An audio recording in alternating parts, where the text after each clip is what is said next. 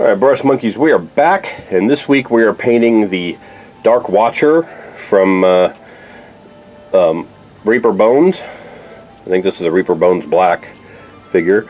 As you can see, I've already got him zenithal primed and all that. This guy, I thought, I know he's kind of the, he's one of Reaper's Beholder knockoffs, because they can't use the word Beholder, so they got to call him a Dark Watcher, and he kind of looks like a Dark Watcher. But I thought, with the horn, the way his horns are here, and the eyes and the big old mouth going on there, he kind of looks like one of the cacodemons from Doom. So that's kind of how I'm going to paint him. And I had this color scheme all worked out for him, and then I decided I'm going to do something entirely different.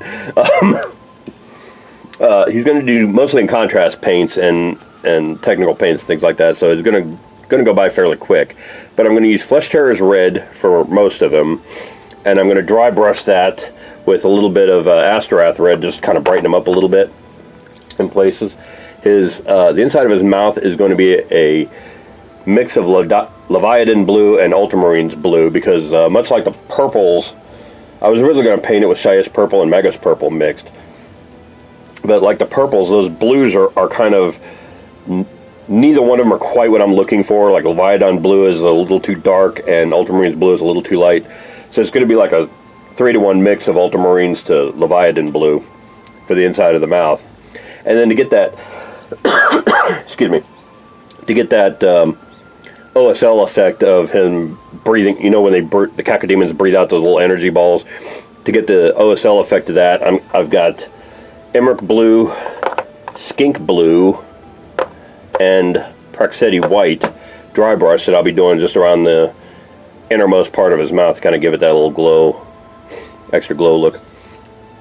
His eye is going to be Tesseract Glow with a black pupil on it, and then his horns and teeth are going to be Ushabti Bone with an Agrax Earth Wash, and then Screaming Skull layered on top of that.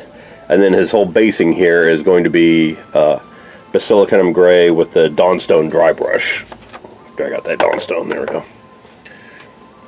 So yeah, I think he's going to be a fairly quick little paint. A lot of the time here is going to be spent waiting for the one layer or the other to dry. So I'm going to go ahead and start with the inside of his mouth. You know how I tend to work from the inside out and work from like skin to clothing. Normally I do the skin first, but he's got these little parts here are going to be blue, and I don't want them to get in the way of the red of the overall rest of it, so I want to get the blue out of the way first and get his mouth done first. So I'm going to go ahead and do that, and then when we come back we'll see how his mouth looks, and then we'll move on. Alright, so see you soon. Bye. Alright, Brush Monkeys, so as you can see, I've got the Basilicanum Gray on his base, and I've got the inside of his mouth done. It's all nice and dark blue. It looks like there's a couple little spots that I missed, but those are the teeth that are inside his mouth. See his teeth along the edge there. And like I said, those and the horns are going to be Ushabti Bone, Agrax, and Screaming Skull, but those have to wait until I do the outside of it, and the outside of it has to wait until the inside of blue and the Basilicanum Gray dry. So I'm going to take a little break and let those contrast paints dry, and then we'll come back and paint some more on them. Alright, so we'll see you soon. Alright, Brush Monkeys, so as you can see, I got the Flesh Terror's Red painted on him, and now he's really starting to look like one of the cacodemons from Doom. He looks pretty good. I gotta let that dry before I could do a whole lot else. I also got just a little bit of Flesh Terror's Red on the eyeball, so I'm going to clean that up with some Army Painter Matte White before I do the Tesseract Glow. And I think that'll help that glow pop a little bit too. So I'm going to take a break and let the Flesh Terror's Red dry, because as you can see it's still wet. I literally just got done with it. And then, yeah, with that, the Basilicanum Gray and the blue on the inside of the mouth, he is largely done. I just have the horns and the eyes left to do. Like I said, he was going to be a really quick little paint.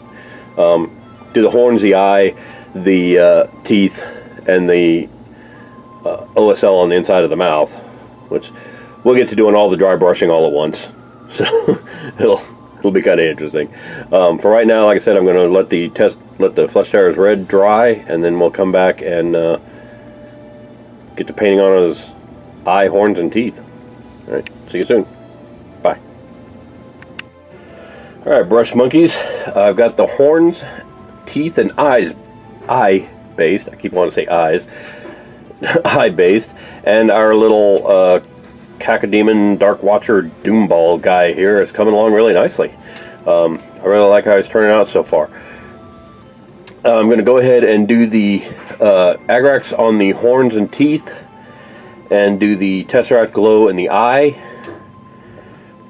and then all that's left will be all the dry brushing to be done. So yeah, he's coming along pretty nicely.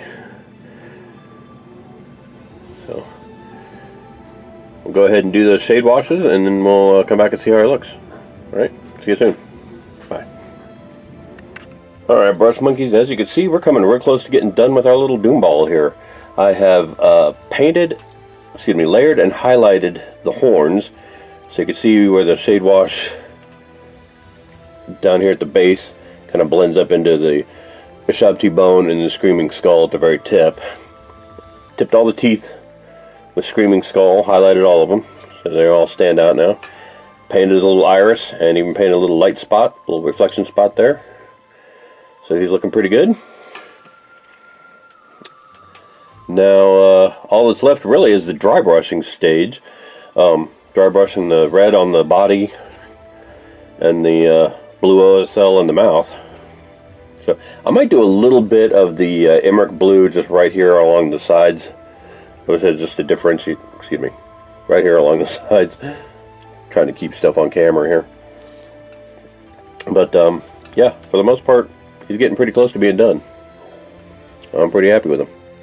So I'm going to go ahead and pause here and get started on the dry brushing. Alright, see you soon. Bye. Alright, boys and girls, there's our finished Dark Watcher Doomball Cacodemon looking guy from Reaper Miniatures. He looks really spiff. I really like how it came out. The dry brushing, I think, really looks good on all that texture and everything. I gloss coated his eye and the inside of his mouth too to kind of give it a sort of wet look that contrasts nicely with the rest of it and the rock and everything. And yeah, I'm pretty happy with how he came out. He looks pretty good. So I'm going to go ahead and call this guy done, and we'll wrap it up for this week. Thanks for watching, and I will see you guys next week. Bye.